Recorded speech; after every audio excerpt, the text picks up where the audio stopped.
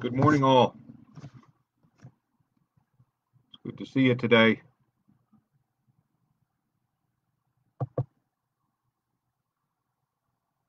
I am using the camera and the microphone that is on my computer because um, my iPad, which I've used, seems to have that focusing problem. It goes in and out of focus, and it's a little bit distracting, I guess, to you folks who are watching. So I am popping up my Facebook page so I can see who's with us today. There's already 13 people with us.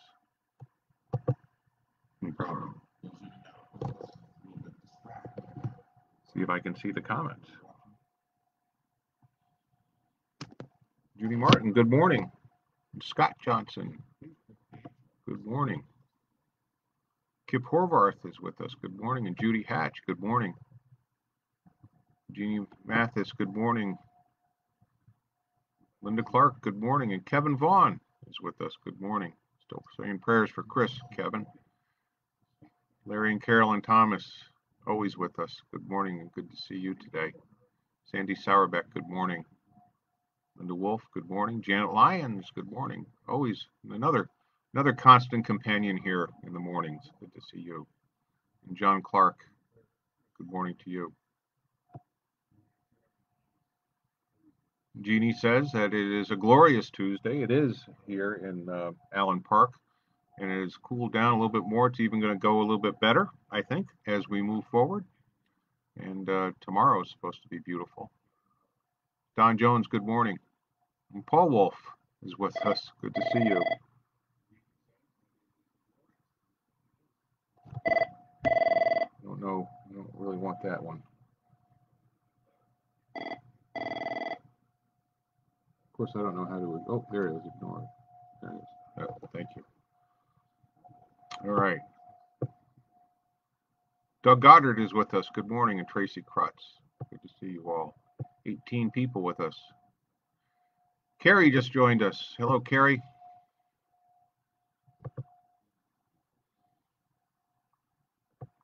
And Ann Winslow is with us.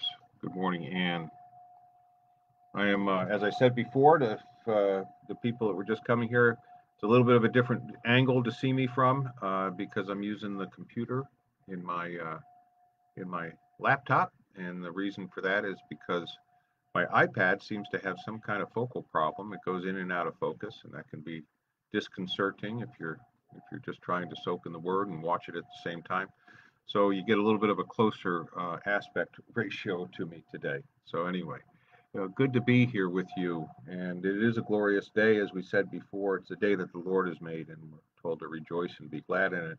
Although we still have a significant number of things that are heavy on our hearts and hopes that we're praying about, health for people, and peace for people. We continue to hold the Keys family and Joan Riggs and her husband, all of them in prayer over Sherry's. She's going to recover, but we just she needs time, and that's what we're praying for right now.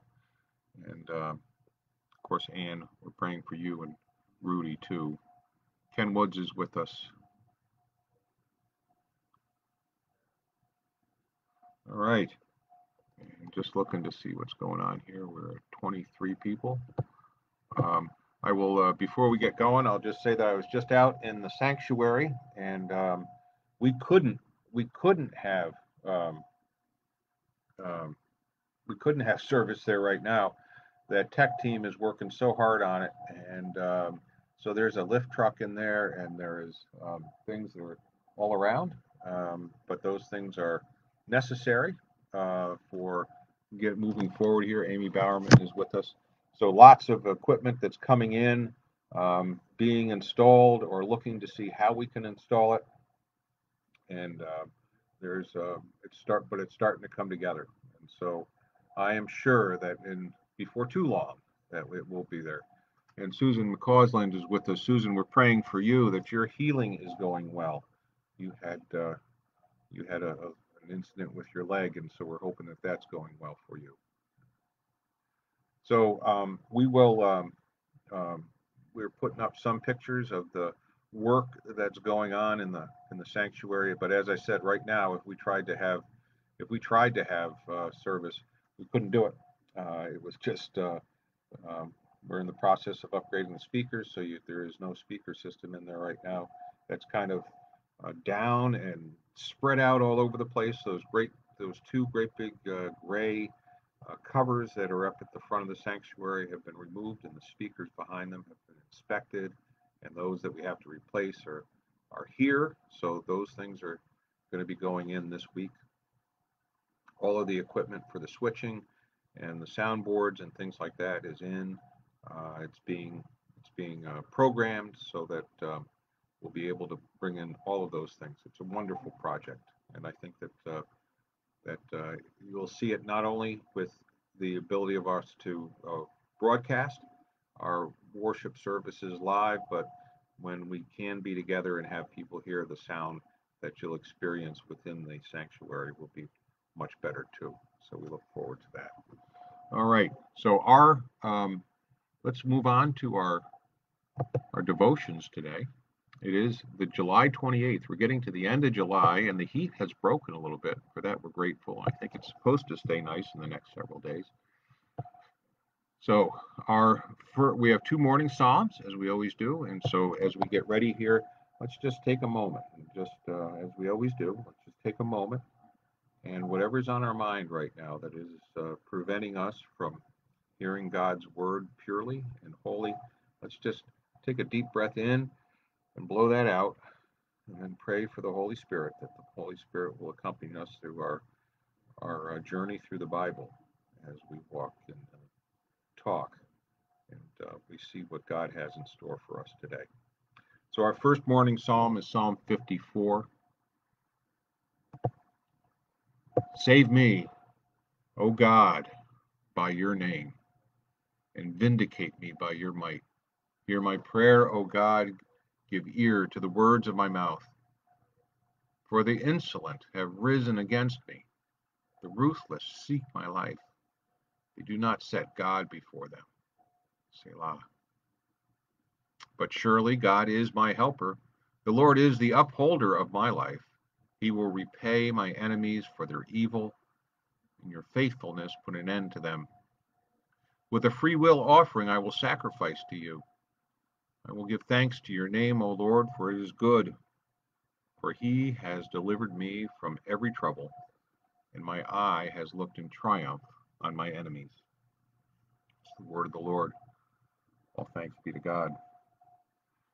This is a wonderful psalm. It's a psalm that recognizes that we have everyday problems, and we have people who are not of the same mind and are pure of heart, that take advantage of us, that push us down, that prevent us from doing the right things sometimes, and that through our relationship with God and being faithful to God, that at the end, that God's ways will prevail, and so will we.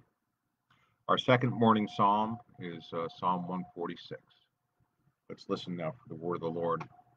Praise the Lord, O my soul. I will praise the Lord as long as I live. I will sing praises to my God all my life long. Do not put your trust in princes and mortals in whom there is no help. When their breath departs, they return to the earth. On that very day, their plans perish. Happy are those whose help is in the God of Jacob, whose hope is in the Lord their God, who made heaven and earth, the sea and all that is in them, who keeps faith forever, who executes justice for the oppressed, who gives food to the hungry. The Lord sets the prisoners free. The Lord opens the eyes of the blind. The Lord lifts up all those who are bowed down. The Lord loves the righteous. The Lord watches over the strangers. He upholds the orphan and the widow, but the way of the wicked he brings to ruin. The Lord will reign forever.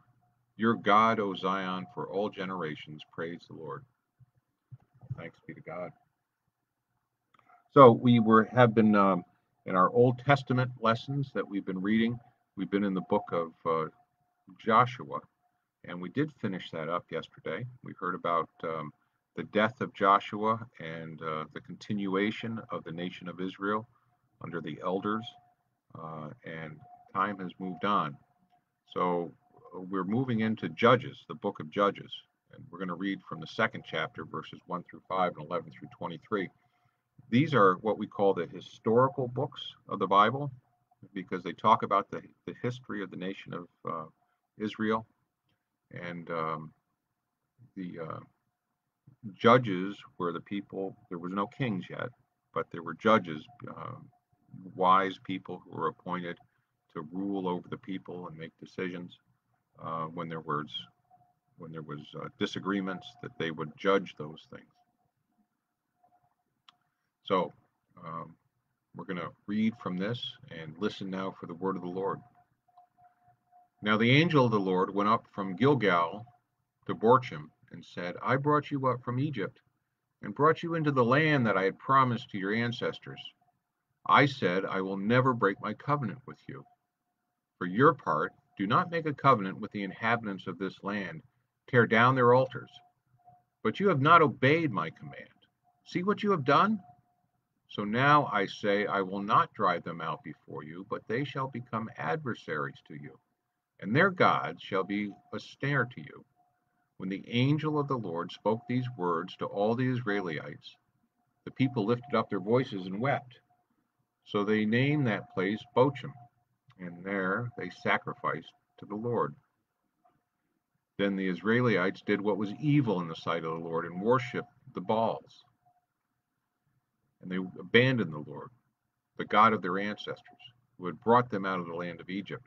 They followed other gods from among the gods of the people who were all around them, and bowed down to them, and they provoked the Lord to anger. They abandoned the Lord and worshipped Baal and the Asherites. So the anger of the Lord was kindled against Israel, and he gave them over to plunderers who plundered them. And he sold them into the power of their enemies all around, so that they could no longer withstand their enemies. Whenever they marched out, the hand of the Lord was against them to bring misfortunes, as the Lord had warned them and sworn to them, and they were in great distress. Then the Lord raised up judges, who delivered them out of the power of those who plundered them. Yet they did not listen even to their judges, for they just lusted after other gods and bowed down to them. They soon turned aside from the way in which their ancestors had walked, who had obeyed the commands of the Lord. They did not follow their example. Whenever the Lord raised up judges for them, the Lord... I have Siri helping me out here. Just apologize about that. We'll start again here. Whenever the Lord raised up judges for them, the Lord, yet they did not, let me find out where I am. Whenever they marched out, the hand of the Lord was against them to bring misfortune, as the Lord had warned them and sworn to them, and they were in great distress.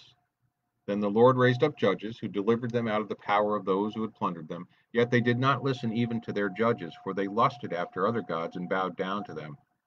They soon turned aside from the way in which their ancestors had walked, who had obeyed the commands of the Lord. They did not follow their example.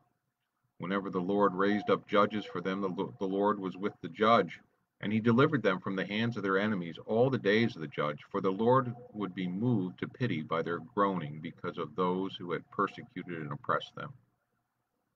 But whenever the judge died, they would relapse and behave worse than their ancestors, following other gods, worshiping them, and bowing down to them. They would not drop any of their practices or their stubborn ways. So the anger of the Lord was kindled against Israel, and he said, because the people have transgressed my covenant, that I commanded their ancestors, and have not obeyed my voice, I will no longer drive out before them any of the nations that Joshua left when he died, in order to test Israel, whether or not they would take care to walk in the way of the Lord as their ancestors did.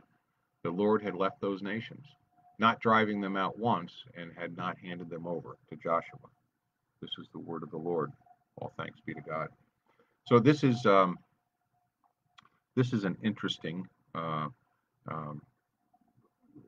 interesting thing that develops here, and we saw that it was coming because in Joshua we saw that Joshua had pulled the people together on a consistent basis and had gone over this, had created markers, touchstones, so that people would remember the commandments.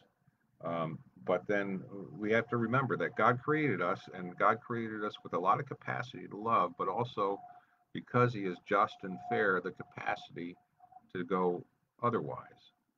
And perhaps we have this natural tendency because when we don't see something or can touch something or have something right in front of us, we tend to grasp those things which are in front of us. And this is what happened with the nation of Israel. God didn't drive out all the people that were inhabiting the land when the Israelites got there. And He left them there as a lesson. And the reason is that He knew that people had that opportunity that they might turn away from God, and that turning away from God was just becoming more like the people that were already there, worshiping the false gods that they did. So we hear about this, and now judges stepped in. We don't have kings yet. Kings are coming, and that's really an interesting story about why there are kings. And we're going to cover that a little bit on Wednesday night in our Bible study. So look for that email, that constant contact email that'll give you all the directions on how you can participate in that. But that'll be at 7 p.m. on Wednesday. And we're going to look at King David, his life, and what it has to say about him in the Bible. But before we get into David, we need to really take a look at why were there kings. So that'll be very interesting. That'll be the subjects that we'll talk about on Wednesday. All right, we'll move on to the New Testament reading, which is, again, we're in Romans still, but we're getting there. So it's Romans chapter 16, verses 17 through 27. Now, yesterday we read about Paul introducing all of his fellow Christians who were ministers with him, who were partners in the gospel, and introducing them to the Romans, saying, you're going to see these people, and when you do, welcome them with open arms. So he continues on here. I urge you, brothers and sisters, to keep an eye on those who cause dissension and offenses in opposition to the teaching that you have learned. Avoid them, for such people do not serve our Lord Christ, but their own appetites, and by smooth talk and flattery they deceive the hearts of the simple-minded. For while your obedience is known to all, so that I rejoice over you, I want you to be wise in what is good and guileless in what is evil. The God of peace will shortly crush Satan under your feet. The grace of our Lord Jesus Christ be with you. Timothy, my worker, greets you. So do Lucius and Jason and Sosipater, my relatives. I, Titarius, the writer of this letter, greet you in the Lord. Gaius, who is host to me and to the whole church, greets you. Erastus, the city treasurer, and our brother Quartus greet you. Now, to God, who is to strengthen you according to my gospel and the proclamation of Jesus Christ, according to the revelation of the mystery that was kept secret for long ages, but is now disclosed, and through the prophetic writing is made known to all the Gentiles, according to the command of the eternal God, to bring about the obedience of faith to the only wise God through Jesus Christ, to whom be the glory forever. Amen. So here we have the close of the letter, and we hear he's exhorting them to not be careful of when people come, and they might speak with smooth tongues and even speak in the ways of the gospel, but they're not looking for that. So you might hear that in the background. There's somebody at the door, but I'm going to continue on here. So we also find out that Paul dictated this letter because we have Tertullus, the writer of the letter, greets you in the Lord. So everybody is adding they're putting their salutations in here. So I see somebody's out there, and I'll try to take care of them in just a second.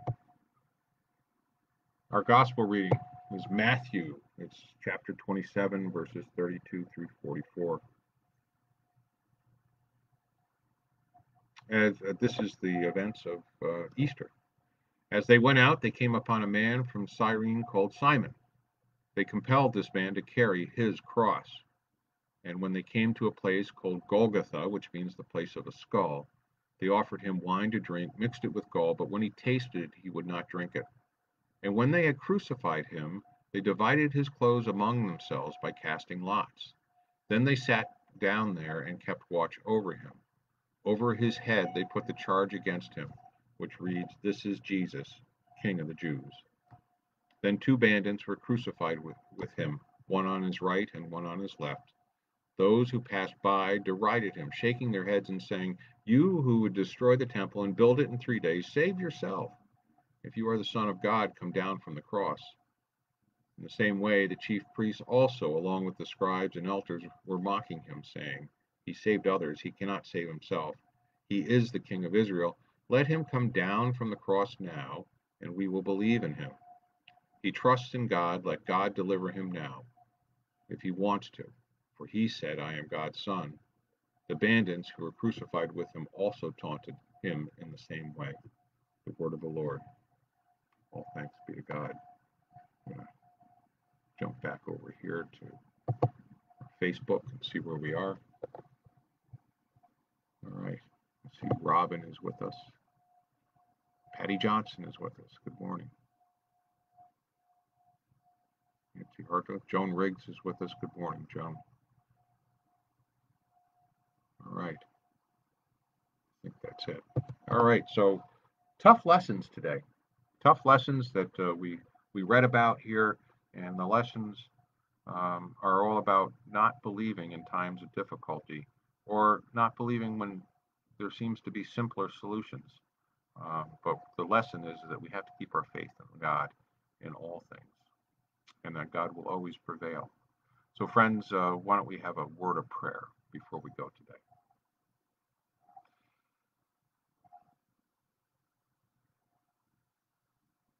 Heavenly God, we pray to you through your Son, Jesus Christ, who sits at your right hand, and he prays with us and for us. And we also pray to you in the power of the Holy Spirit, who you yourself dispatched so that we might not ever be alone.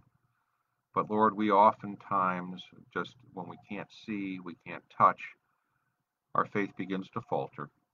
So let us know that even though you are the God of both the visible and the invisible, at this time and at this time and space, we need to believe. So we ask, as we lift our pleas for the people that are in need of healing. We know that there's people that are hurting, going through difficult times. We ask that you continue to make your presence known to them and to all of us. And Lord, be with us as we continue through this day that you made, and let us see the good in it. And then let us be willing to take a stand against the evil that's present. And Lord, we know that this is impossible for us to do on our own, but we can do it with the Holy Spirit. We can do it when we support each other as brothers and sisters in Christ. Lord, whatever we might do, let us make sure that it is your will that we are after, that we want to see, that we want to see the kingdom of heaven manifest right here on earth. We ask this in your name. Amen. Amen, all. So I'm sorry for the distractions. I had a phone call come in, and I've got somebody at the door, so I'm going to go see what's going on there. God bless you all. I love you all, and we'll see you tomorrow morning at 9 a.m. And remember, keep an eye out for the Bible study. That's Wednesday night at 7 p.m. And we're going to push that to Facebook Live. So if you prefer not to participate in the Zoom call, we should be able to push that forward right there. So God bless you all. We'll see you later. Bye-bye.